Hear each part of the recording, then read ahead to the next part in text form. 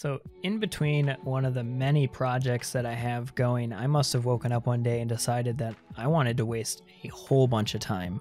I wanted to waste that time on something stupid, pointless, and absolutely useless, but somehow still be productive and kinda cool. What did I end up creating? A way to monitor 3D prints from a real-life 3D printer inside of Counter-Strike Global Offensive. So what you're seeing right now is just that, although it's sped up. This is a real-time 3D print monitor from my Ender 3 showing exactly what it's printing inside of Counter-Strike Global Offensive. This is powered using VScript, a custom C# application, and a whole lot of stupidity, so stick around and I'll take you through it. The custom level consists of a few components. We have a black volume that represents the print bed of the 3D printer. We have the temperature and status message along with some statistics about the current print in CSGO. Then there's the start print button, but we can't use that yet. This is the Octoprint user interface. If you're unfamiliar with Octoprint, it is what takes our dumb 3D printer and makes it smart. Once we have a nice and smart 3D printer, we can connect a virtual printer to it. The virtual printer does not have to follow the laws of physics, so for demonstration purposes, it is much faster. Right here you can see a preview of a 3D print file that will be sent to the 3D printer and to Counter-Strike a little bit later, but this is just a nice little preview system inside of the web interface of Octoprint. And here's a file actually printing. This is the Benchy that we just saw the preview of a little bit ago inside of the Octoprint UI. Here that little preview is again. I'll put this little preview over to the side while I go over some setup and nerd shit that most of you probably don't care about at all. This is the C# program. If you know anything about programming, you can see already that there's some hard-coded passwords and variables defined at the top.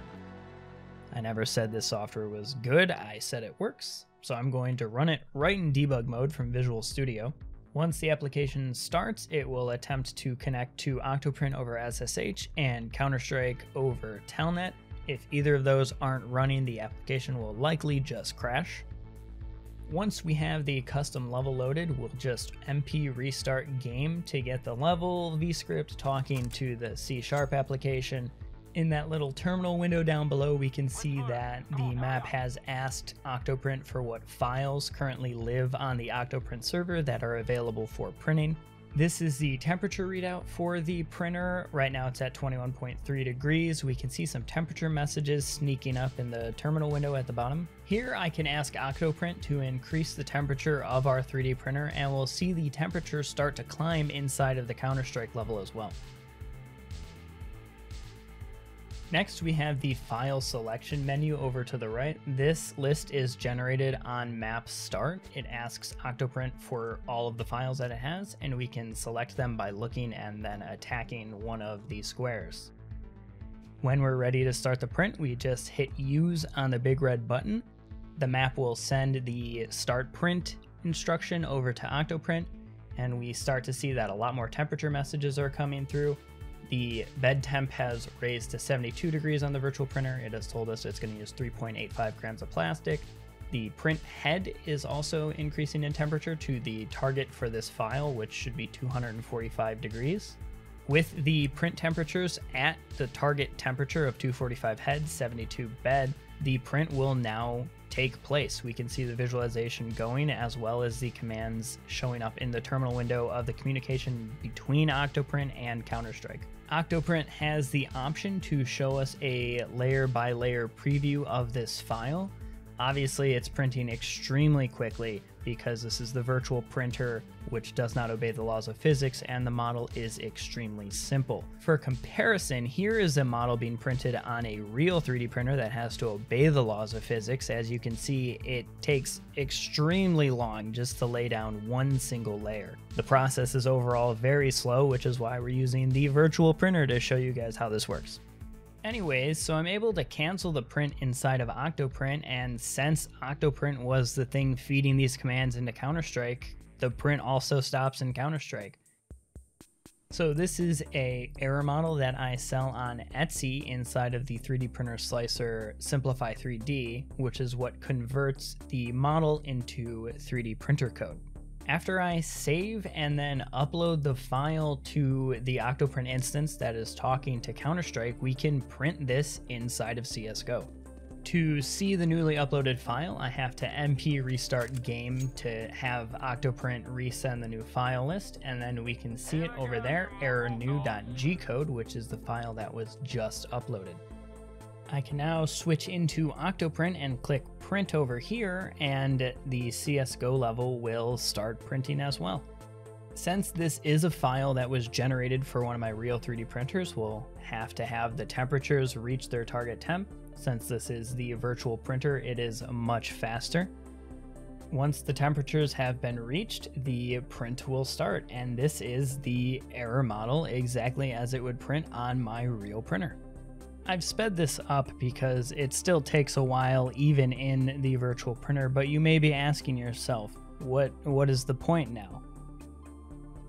Well, there is no point. There has never been a point. This project is really stupid. But to bring back a boomer meme, yo dog, I heard you like Dust 2. So you better believe that's what happened. I put Dust 2 3D printer inside of Dust 2 so you can print Dust 2 while you play Dust 2 in your Dust 2 only CSGO competitive queue. It is the peak of Counter-Strike, where you can be inside of Dust 2 inside of Dust 2.